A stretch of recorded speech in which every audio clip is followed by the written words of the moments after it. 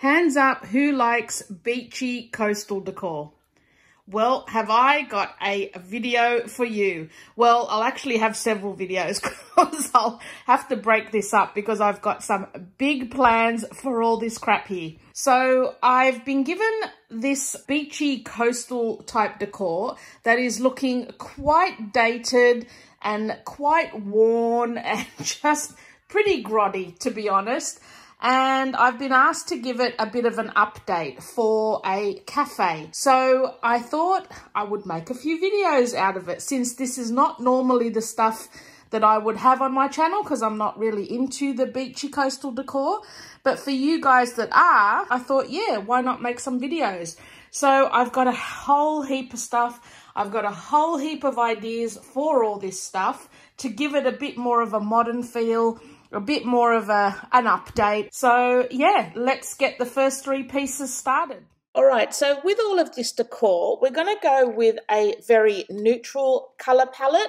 I just think it looks a lot fresher and crisper and a little bit more modern with a more neutral tone to it all. So what I did before I started painting any of it, it was very greasy and very grimy and very dirty. So I washed every single piece in some just your regular dishwashing detergent in a big bowl with some soap and water, and just got all that dirt, grease and grime off everything first, and let that dry. And then once it dry, I am now going in and painting. Pretty much I'm painting everything with white chalk paint first. So that's going to be the base of all of the projects. So hopefully if you like the neutral look to your decor, this will suit you guys really well. I'm just using regular chalk paint. This is my homemade chalk paint, which I just make using a little bit of plaster of Paris and some regular wall paint. You can buy the real stuff. It doesn't really matter, but this is just a cheaper option for me. Just because I use so much of it in pretty much every single project. Now, I think I did end up doing maybe about 2 or 3 coats on this boat before it was fully covered to how I liked it. So yeah, just let each layer dry in between and then put another coat on. Okay, so once your boat is fully covered with chalk paint and all dry, what I'm going to do now is just go in and cover a couple of the sails with some burlap, just to give it a little bit of texture, a little bit of colour. And yeah, there's no really trick to doing this. I just kind of measured the the burlap against the sail and cut it out to size, and then just sort of frayed those edges a little bit on the burlap. I'm just sticking this on with some regular PVA glue.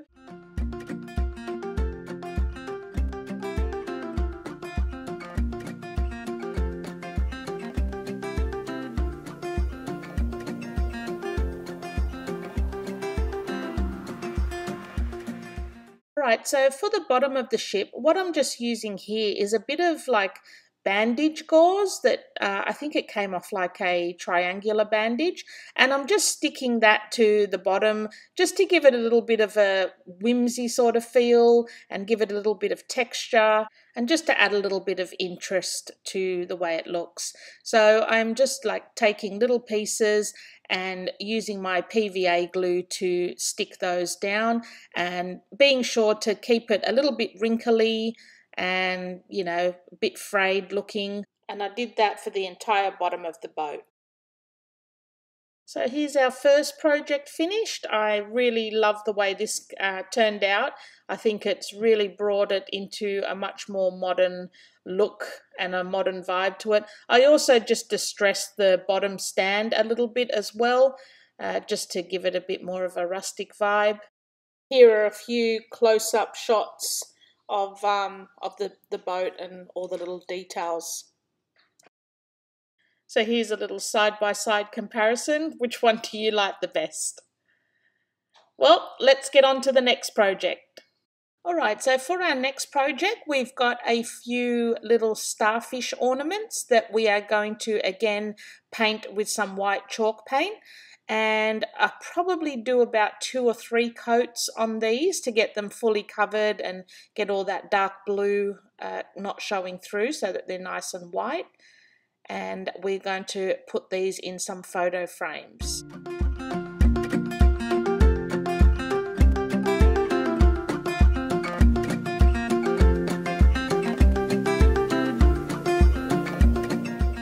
So here are the photo frames we're going to use. These are just some ones that I've had in my collection.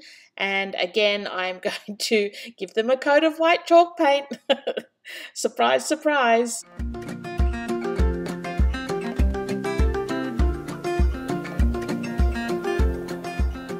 Alright, so once the frames are dry, I'm now just going in with a bit of sandpaper and just distressing them, just to make them look a little bit more rustic, if that's your vibe.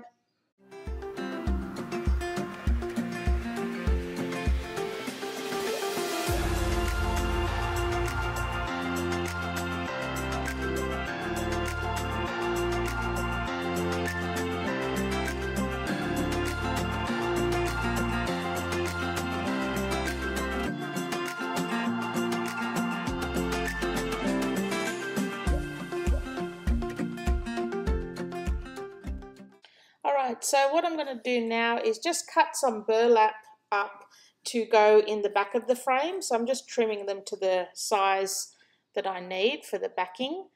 And I don't think I glued these in. I think I just placed them in. You can glue them if you don't feel like they're going to stay, but I think these were a pretty tight fit, so I think they stayed quite alright. And there's nothing going to be hanging off them, so this was quite alright. So yeah, we're just going to put the burlap in. And then we're going to decorate with our starfish.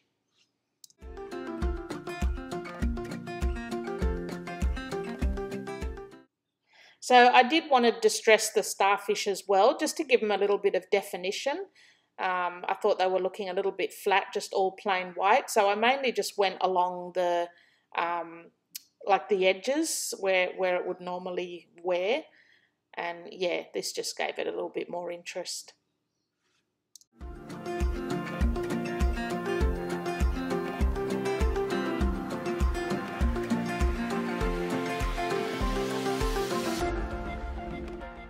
To finish them off, all I'm doing now is just gluing a couple of those starfish onto the frame itself.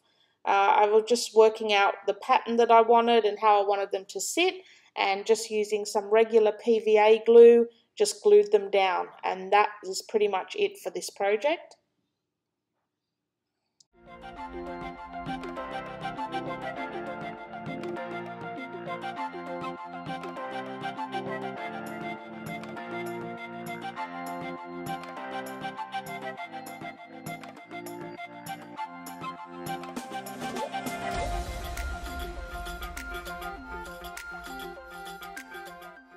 So here they are all finished. This was a super easy one, guys. Anyone could do this one. And yeah, I just think they're just a nice little, very understated, neutral coastal decor. They'd be perfect to add to any bathroom, or like in this case, they're going inside like a little takeaway shop. All right, so on to our next project, the ship's wheel. Okay, so again, after giving this ship's wheel a good wash, we are now going to give it a couple of coats of white chalk paint to start with.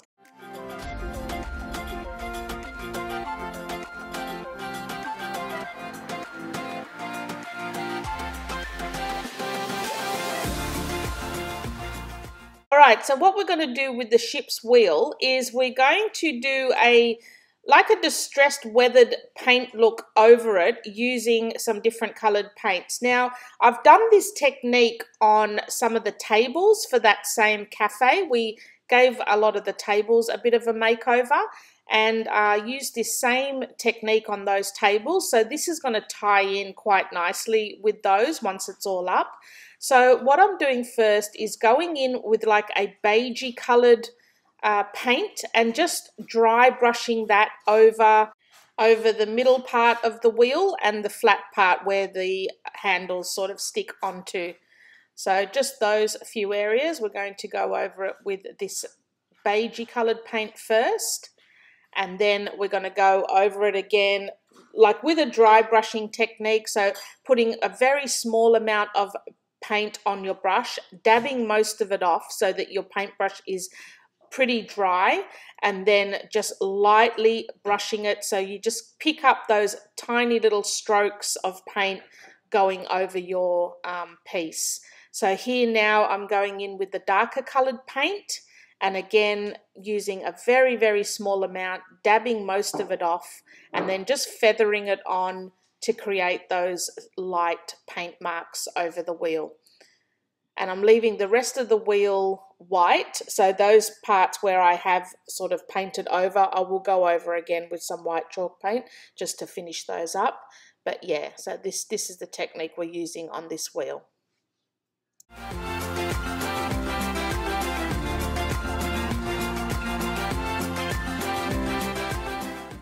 Alright, so I've touched up all the white bits that had a bit of paint overflow on them and finished up all the distressing paint, and now we're just going to wrap some jute twine around 4 sides of this wheel, so the 2 opposite and yeah, the other 2 that I'm doing now.